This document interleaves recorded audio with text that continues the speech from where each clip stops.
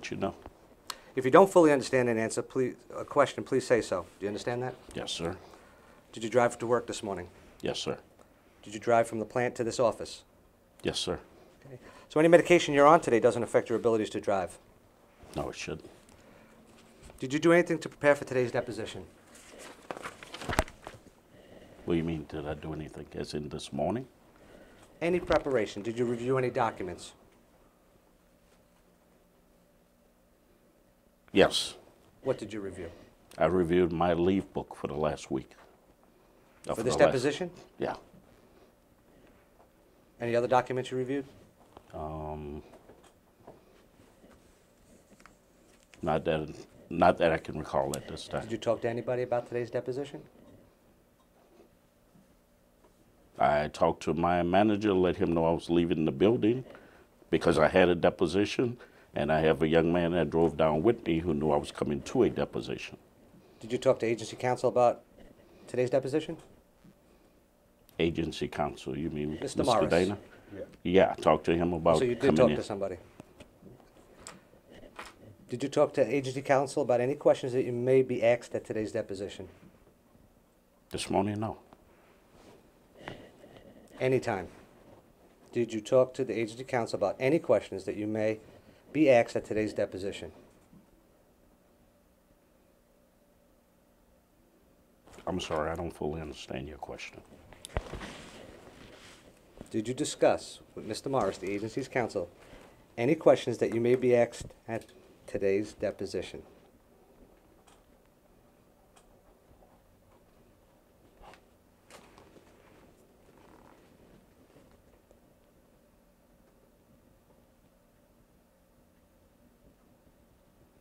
You're saying that today's deposition?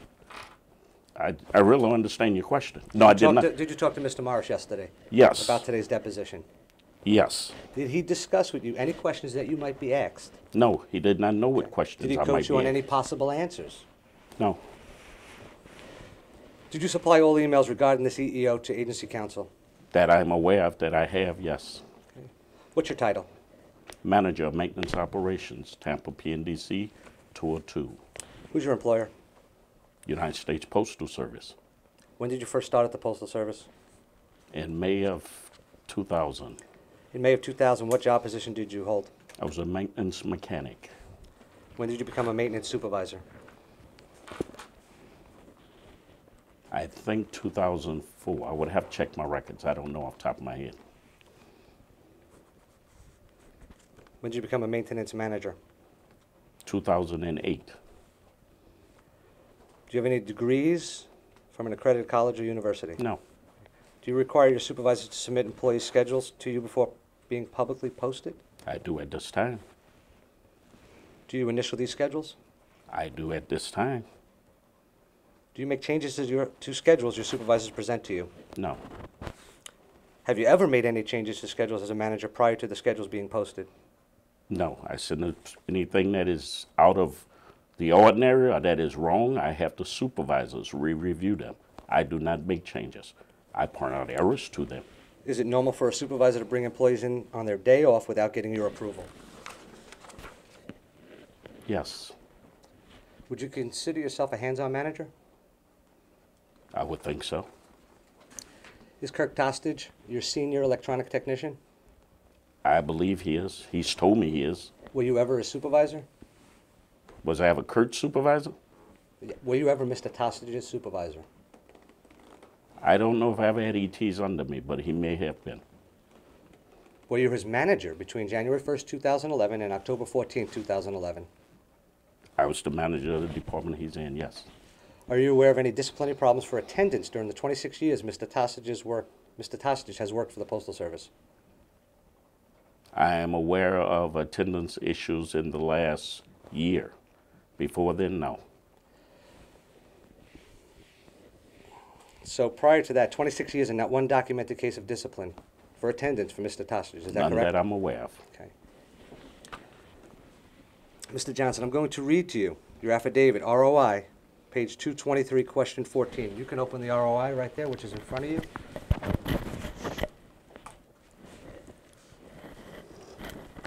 Page 223.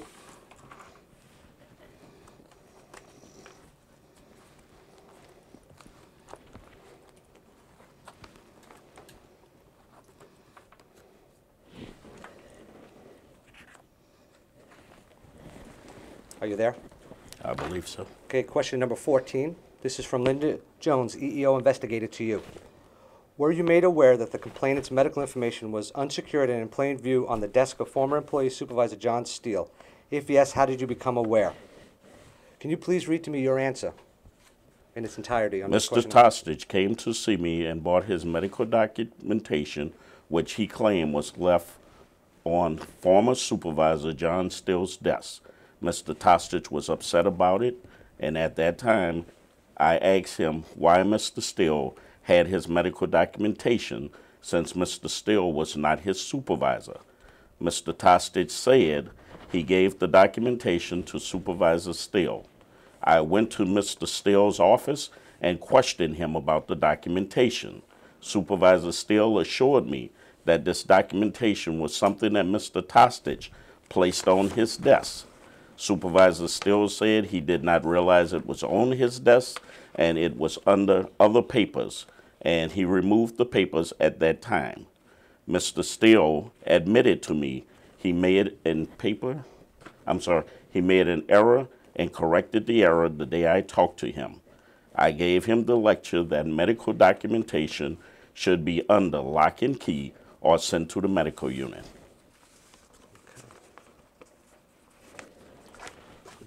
Can you go to ROI, page 47, please? 00047.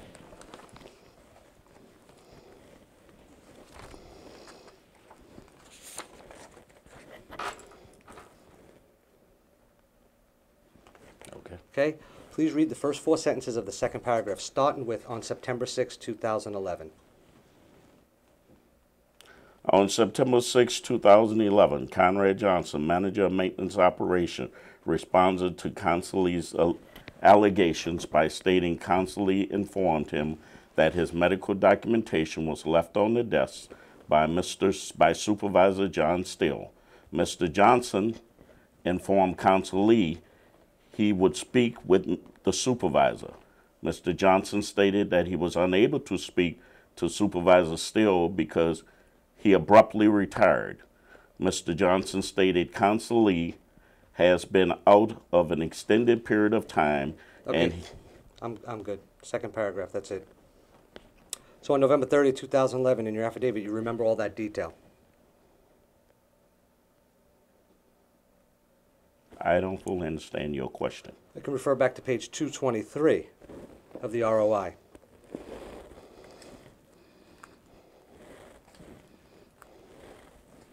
Okay. Which is almost 6 months after the incident. That page is dated, correct? Okay. What's the date on that page?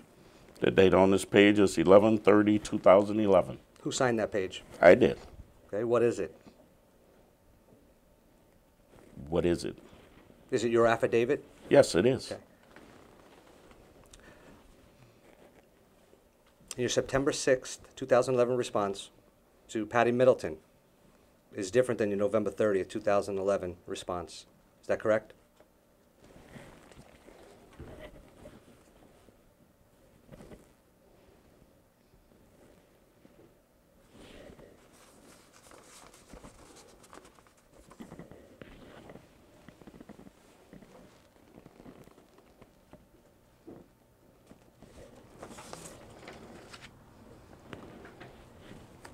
Yes, it is. Okay, was your September 2nd, 2011 statement regarding this incident false? No, my statement wasn't false. Maybe Patty wrote down something different from what I told her. Are you aware the May 17, 2011 medical notes never made it up to the medical unit that were on John Steele's desk? No, I'm not aware of that. Do you have any idea where they might be? I have no clue. Are you aware that you're still under oath? Yes, I am. Okay. Are you aware that Mr. Tostage had medical restrictions on 5/4/11? You can close that ROI right now. I'll repeat the question. Are you aware that Mr. Tostage had medical restrictions on 5/4/11? 5/4/11, that would have been May 11th? Correct. I cannot recall that. Are you aware that Mr. Tostage was sent home on 5/10/11, one day after your supervisor, Mr. Owensby, signed Mr. Tostage's CA2 workman's comp claim? Again, based on the date, I cannot recall that based on the date. Are you aware that Mr. Tostage filed an EEO in June of 2011? I am aware Mr. Tostich filed an EEO. I do not know what date he filed an EEO. Are you aware that Mr. Tostage was charged AWOL in October of 2011? I am aware he was charged an AWOL. I do not know what date he was charged an AWOL. Are you aware that Mr. Tostage's medical documentation was left out in the open on Supervisor Steele's desk in June of 2011? I was told by Mr. Tostich it was left out, and I approached Mr. Steele about it. So I am aware of it. The date I am not aware of. After he retired, Mr. Steele? No, Mr. Steele was still there at the time. Do you personally have knowledge of Mr. Tostage filing a grievance in the first 26 years of service? With the Not Postal that I'm Service? aware of.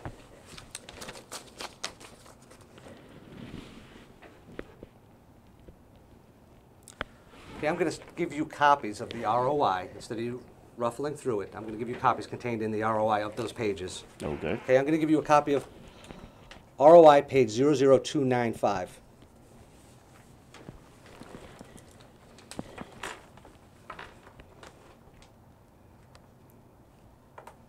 Do you remember signing a litigation hold notice for Linda Jones, the EEO investigator?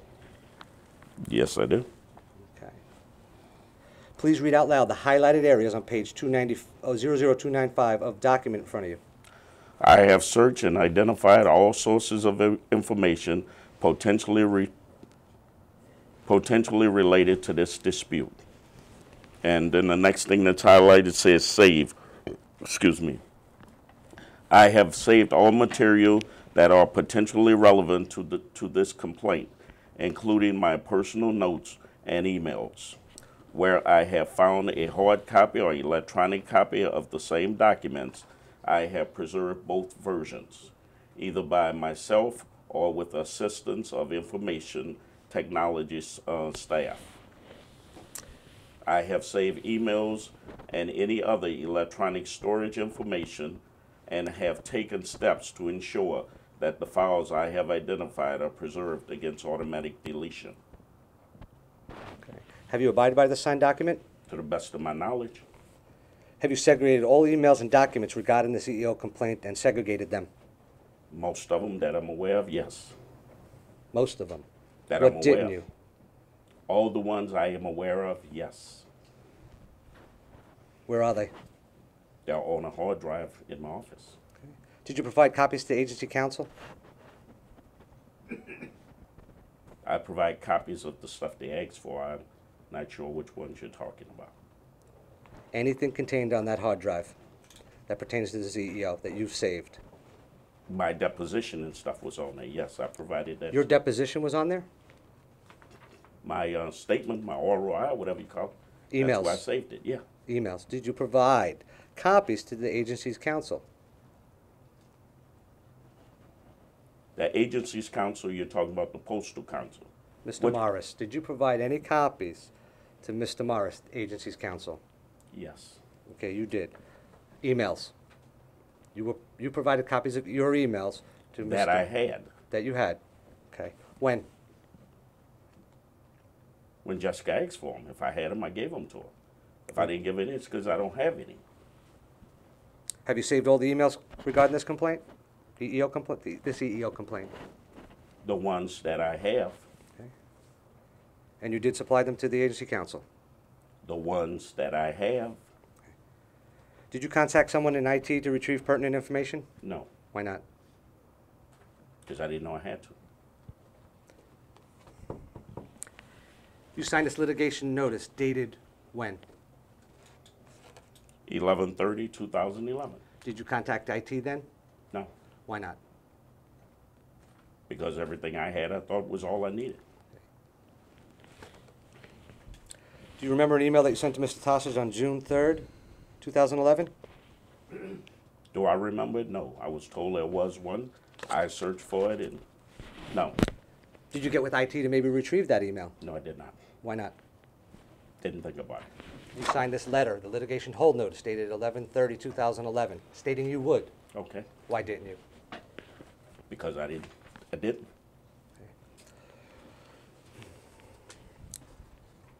Did any representative of the agency inform you that you are no longer required to save these documents? No. Okay. Will you abide by the litigation hold notice if you suspect emails are missing? Yes, I will. Will you get with the local IT department to Sure retrieve I these will. documents? I know I have to, yes, I Will will. you do that today? If that's what I'm being instructed to do, yes. Will you formally request the local IT to help you ascertain if the June 3rd, 2011 specific email from you to Mr. Tostage, as stipulated in the litigation hold notice, can be retrieved? Yes, I will. Okay. Are you aware of the agency's response to complainant's admission of fact number 26? What is fact number 26? It states, Mr. Johnson does not have a copy of the email and he does not recall this specific email. I don't. Okay. Is it possible you wrote an email to Mr. Tostage June 3rd, 2011? I do not know. So you will formally request local IT to help you retrieve all the emails pertaining to the Yes, CEO? yes. Just let me finish the question before you answer. She cannot take two people talking at once. So you will formally request local IT to help you retrieve all emails pertaining to the CEO case as stipulated in the litigation hold notice. Yes, I will. This was supposed to be done November 30th, 2011. Do you understand that? I understand that. So you will copy Mr. Morris on all correspondence with your local IT? Who's Mr. Morris? Agency's Dana, counsel. yes. Will you copy me at my USPS.gov email also? I would prefer you get it from him. Did the agency representative request any segregated documents from you? Segregated documents. I'm not sure what you're asking about. Did you save any documents? The only thing I saved was the deposition statements and the items that I was told, anything that had to do with Mr. Tostage, to put in a separate file. Including emails, correct? Including emails. Okay. When did you supply them to the agency's counsel? I don't know the exact date. I don't know dates. I'll represent to you that everything that he had that was responsive to your discovery request was provided to me during the period in which we were responding to your requests.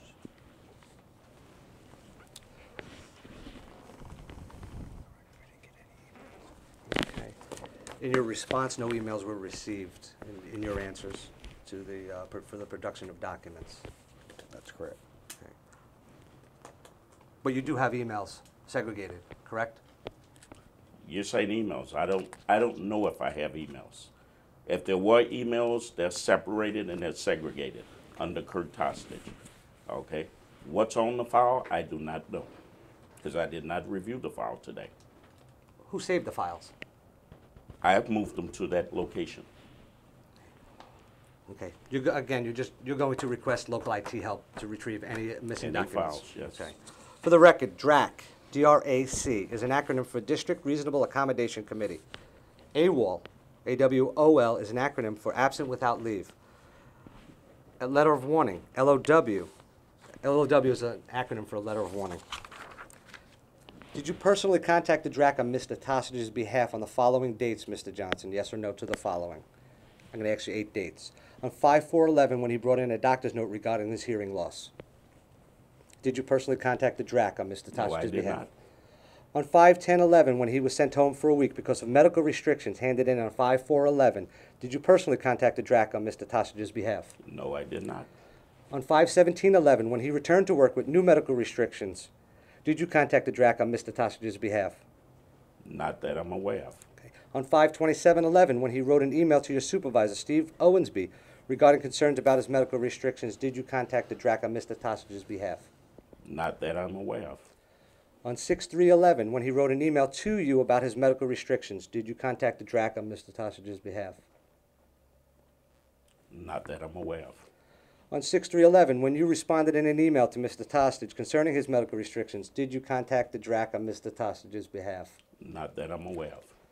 On 6/10/11, when you got back from the noise level test, results from the safety specialist, did you contact the DRAC on Mr. Tosage's behalf? Not that I'm aware of. On 6/13/11, when Mr. Tostage presented to management with updated medical restrictions, there are pages. No.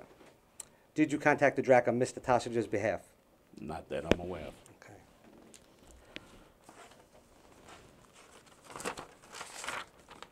(246, 247). Mr. Johnson, I'm going to give you pages 246 and 247 of the ROI, so you don't have to ruffle through it.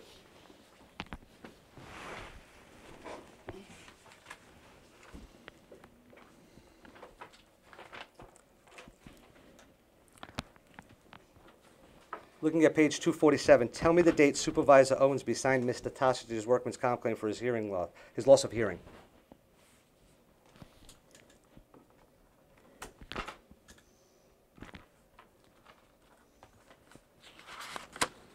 Five nine 11. Okay. The day after Supervisor Owensby signed Mr. Tosage's workman's comp claim CA2 in front of you, he was sent home, correct, on 5/10/2011? I'm not aware of. I don't remember dates. 3971. Pull that exhibit. One. I'd like to enter into exhibits. Exhibit number 1, it's a 3971, signed by Mr. Tostage. Mr. Johnson, what is a postal form 3971? It's a leave form, request for notification of absence. Mr. Johnson, what type of absence is indicated on this leave form? Sick leave, What is Other. listed? What is listed next to other? sent home. To your best estimate, how long was Owensby a supervisor in May 2011? How long had Mr. Owensby been a supervisor in May of 2011? Again, I don't know the date that Mr. Owensby started his supervision. At this time, will you personally instruct Mr. Owensby in the proper procedure to send him home?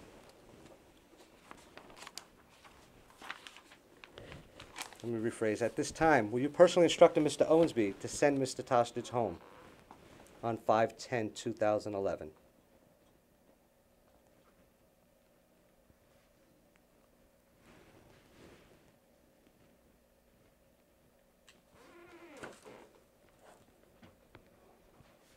I don't know if I gave Mr. Owensby guidance or not. If he asks me about how something works, I may have, but I didn't personally instruct him, go send Kurt Tostage home, Were if you- that's what you're saying. Were you aware of medical documentation containing restrictions for Mr. Tostage at that time? I was aware of Mr. Tostage bringing in some medical documentation that put him on a restriction, yes. Did you instruct Mr. Owensby, your supervisor, to do anything with Mr. Tostage concerning his medical Yes. restrictions? What did you I tell him? instructed Mr. Owensby to talk to Mr. Tostage, let him know what his medical restrictions said, and ask him to either A, have his doctor validate what he's saying there, or B, get it released from there saying he could do his job. Because the restriction said something, Owensby said he said he couldn't do his job, but there were limitations. Signed by a doctor? Whoever the doctor was. So there was a doctor? Yeah, I haven't seen the papers, sir. So you wanted Mr. Tostage to take this back to his doctor and release him from the restrictions that he had? No. In order for Mr. Tostage to be able to work, Mr. Tostage told Mr. Owensby, the only thing my document is for my hearing up top. Mr. Owensby explained to Mr. Tostage, you can't give me a form and only expect me to look at one area. The bottom area says that you have these limitations.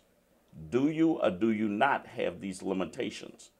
And whatever the limitations were, because I don't know what they all were on the top of my head, okay, whatever those limitations were, he questioned whether or not he could do his job with those type of limitations, and told him that if he could, then his doctor needed to say that.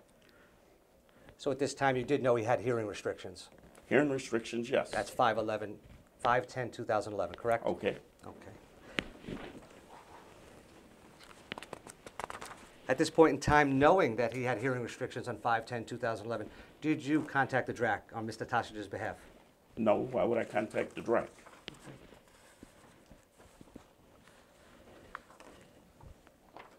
On 5/10/2011, you were aware he had restrictions, correct? I was aware that he was filing for a restriction through injury comp.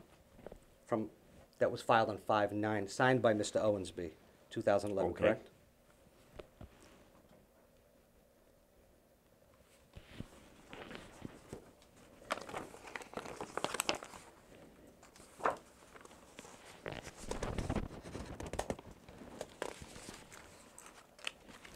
in May of 2011, an estimate as to how long Mr. Owensby was a supervisor under you? Period of time in months. Can you answer that? I think maybe 5 months or 6 months. I'm going to give you page 00225 of the ROI. Okay. Please read your response to question number 21 in your affidavit. Yes, he gave it to Mr. Owensby, who was a new supervisor and unsure of what to do with a CA2. I advised Supervisor Owensby to forward it to injury compensation. Supervisor Owensby was concerned about the physical limitations listed on the plan attached CA2. I advised him to discuss with Mr. Tostich the physical restrictions that were on the doctor's note attached to the CA2. Supervisor Owensby said that Mr. Tostich told him he was not filing for those restrictions. I told Supervisor Owensby to tell Mr. Tostich that he needed his doctor to give him a clearance to work. So there was a question that Mr. Tostich might have